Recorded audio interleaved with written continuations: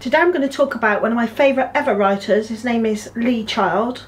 I love thrillers, crime novels, and I also like sort of fantasy books. You've probably gathered that already. Lee Child is a real favourite of mine. This is one of his latest books. It's called The Midnight Line. And the reason I love it is it features his main character in his books, a fellow called Jack Reacher. And in this book, he's described as a righteous avenger for our times. For me, he's almost like a superhero, though he doesn't have superpowers. And please excuse the chomping in the background, because that's Jess. But anyway, moving on. This story, Jack Reacher is a former military police officer. And an accomplished soldier, and he comes from a military family. He grew up in the military, and most of these stories he's not actually in the military at all, but he's got that mindset and that ability, that sort of self-discipline. And Lee Child has created such a clever device with Jack Reacher in that when he left the military, he made a decision to become a nomad.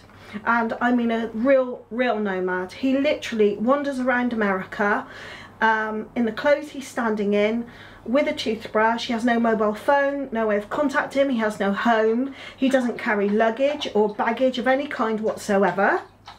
And what happens is he literally goes to a cheap shop and changes his clothes every 2 or 3 days, washes them out in motels, and when he needs money he goes to one of those like Western Union places and accesses his army pension.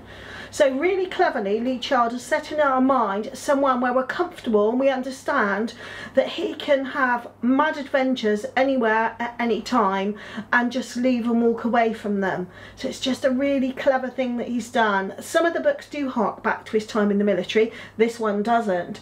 You may have seen some films about Jack Reacher. It's my understanding that Tom Cruise, or Tom Cruise's company, has the rights to the novels, and there have been a couple of films.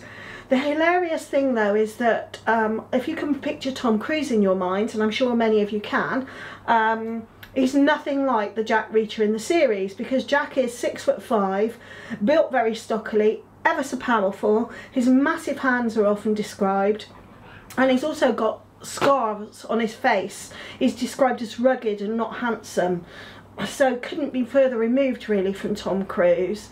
But we'll forgive Tom Cruise that, won't we? So I really recommend this. This particular story starts when Jack finds a ring in a pawn shop, and it's a very small ring, and it's a West Point ring.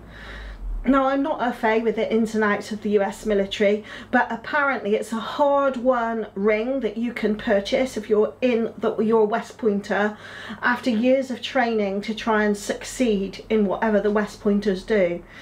So he's curious as to why clearly a woman who's won that ring would pawn it, because he's a West Pointer and he knows how much she would have gone through to win that award, if you like.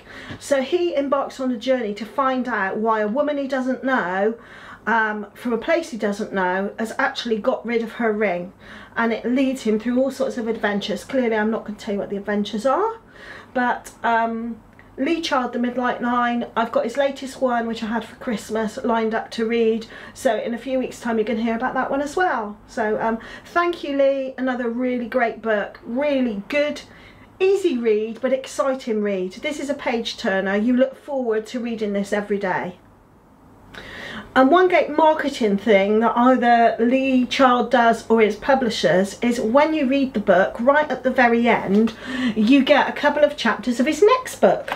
And of course, fans of Lee are going to read those chapters, and then you get to the end of it and you think, oh, yeah, what happens next? So of course, what do?